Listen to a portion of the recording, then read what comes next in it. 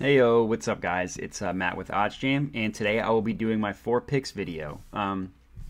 Just to give a brief reminder of how my 4 picks work, if for those of you who are new here, I do 1 lock, 1 underdog, 1 game prop, and 1 player prop.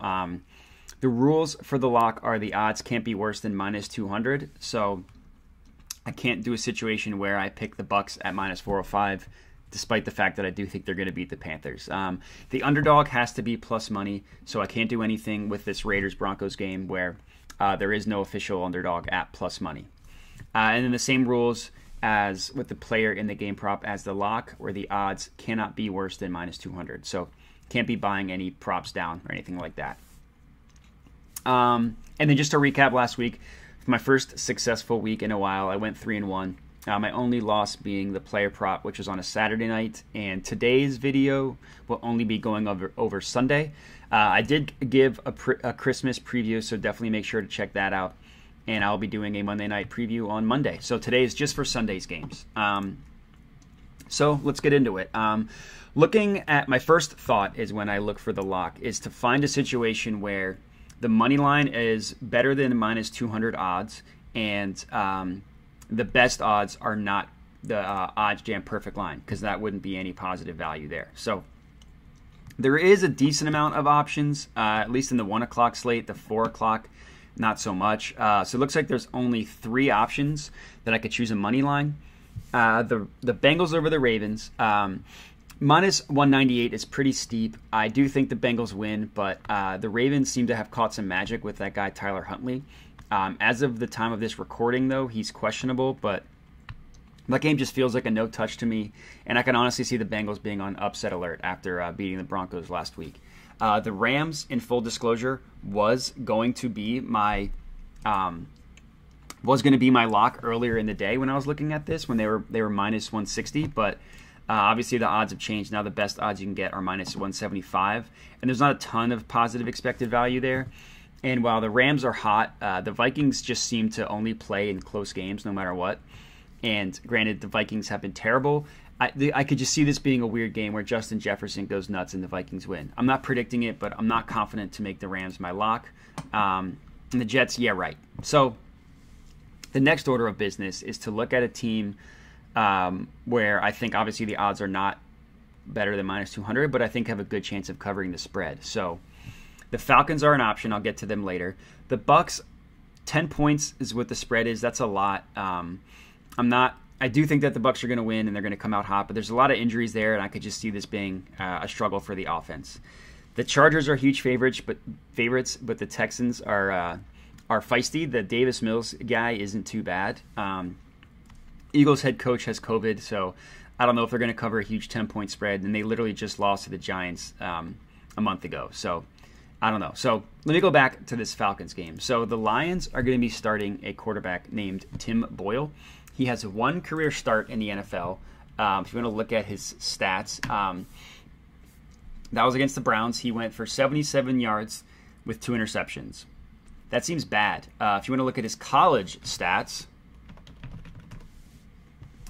let's see. He has a touchdown to interception ratio of 1-13. That also seems bad. I'm not sure why he's a starting quarterback. I'm not sure why he's even a backup quarterback. There's got to be someone better. So I have no faith in the Lions at all. I know they just got a huge win against the Cardinals last week, but I don't project that to go moving forward. So betting on the Falcons is a little scary, but I just can't see this being a game where the Lions are even able to make it close. So what I'm going to settle on is taking the Falcons -5.5. So I'm going to make sure I get that touchdown. It's too bad that there aren't enough props for them at -6, because I would imagine there would be some positive expected value there. Like there's nothing on Caesars, there's nothing on BetMGM, but I'm going to take them at -5.5 on FanDuel. The Falcons aren't a great team by any means. If you look at their schedule, they have some ugly losses, but they also have some good wins. Matt Ryan's a professional. When they've played terrible teams like the Jaguars, they beat by 7. They beat the Panthers by 8, who are cratering. They have a good win against the Saints.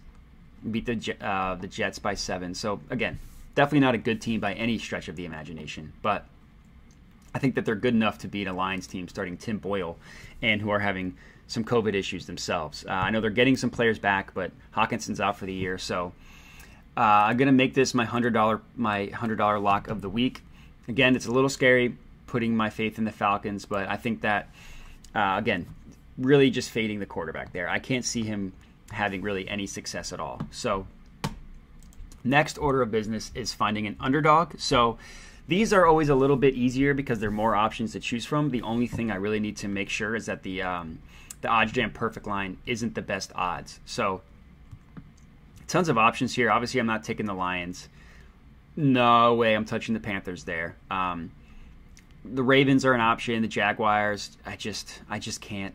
So what I ended up settling on was the Bills. I know that one's a little risky because the Patriots are the NFL's darling. Despite losing to the Colts last week, I believe the Patriots still have the number 1 ranked defense in the NFL, according to DVOA. The Bills have number 2. And the Bills, just look at the math. So I'm getting that at plus 115. The OddsJam perfect line has it at plus 112, and there's no play on the Patriots. The last time these two teams played was in that ridiculous windstorm where the Patriots only threw the ball 3 times. I don't think that's going to fly this time. It was kind of a wonder why the Bills didn't just load the box and make them throw it. For whatever reason, they didn't. I still think that the Bills are the better team. The Patriots have some COVID issues. They're missing Ramondre Stevenson. They're missing Kendrick Bourne. They're missing Nelson Aguilar. And while the Bills are also having issues with their receivers, Cole Beasley and who's an idiot, by the way. I just had to make sure I get that out there. And Gabe Davis. They still have Stephon Diggs.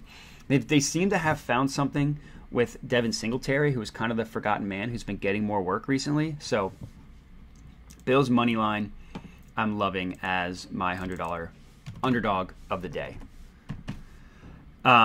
For my game prop, unfortunately, normally what I do is I look for the positive expected value page for my game prop. I try to find one where the situation goes from minus odds to plus money. I did consider this first half over 23.5 points for the Texans-Chargers. But what I ended up settling on, and unfortunately as of right now, OddsJam is working on getting the team total to appear on this page. I was able to calculate the OddsJam perfect line for this team total for the Giants specifically. They have it calculated at over under 14.5, and the odds on the under are minus 122. So I was able to calculate that, and they had the over priced at plus 105. So first things first, if you want to take out the VIG on that, so minus 122 plus 105. They have the perfect line at about minus 112. And again, that is at 14.5 points. So looking at DraftKings, which I also have up here, I was able to find the Giants a full point better.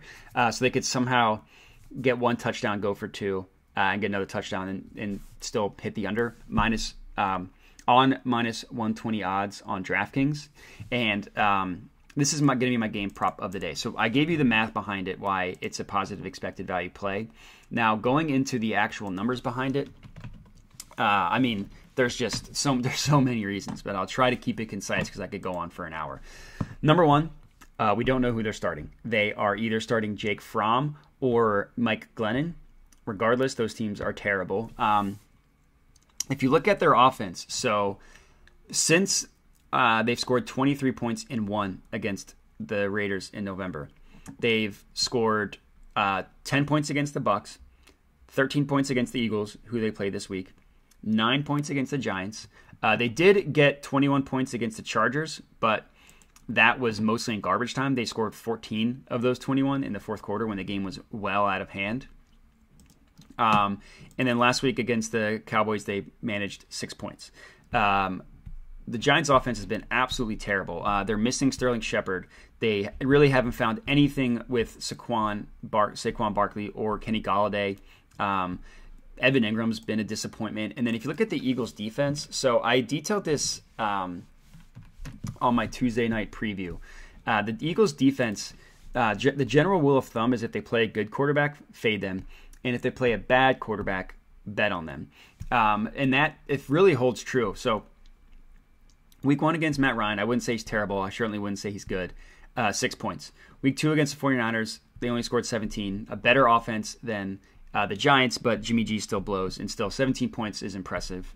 Blown out by the Cowboys. Blown out by the Chiefs. Only 18 to the Panthers when the Panthers were not nearly the train wreck they are today. 2 straight blowouts. Derek Carr lit him up in this game. I wouldn't say he's a great quarterback. I wouldn't say he's terrible. He's probably on Matt Ryan's level. So they went 1 for 2 with as far as mediocre quarterbacks. 6 points to the Lions. Justin Herbert lit him up.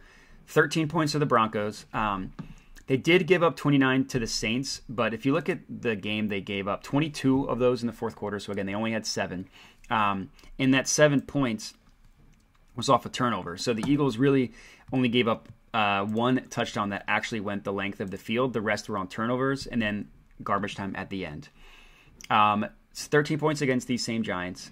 18 points against the Jets, but that was all in the first half, and then they figured some stuff out. So I don't expect them to have as much of a slow start. And then last week against the Washington football team, they basically gifted the other team, the offense, I should say, gifted the other team 10 points. Other than that, they only gave up 1 real touchdown drive. So against the Giants, the team's just cratering. They just simply, you can tell that they're kind of giving up in the season. They don't want to play for Joe Judge anymore. The Eagles were their Super Bowl this year after what happened last year with the whole tank gate. But they got that win, even they still only scored 13 points. So, and that was with Daniel Jones. So the Giants offense has just been absolutely a train wreck, and fading them is very, very exciting. And the fact that we're getting them at minus 120 odds, where the OddsJam perfect line has the over-under at 14.5 at minus 122, shows that that's a good bet and shows where the value is. So I'm going to take that as my game prop. And for the player prop, what I normally do is steal one from the positive EV page.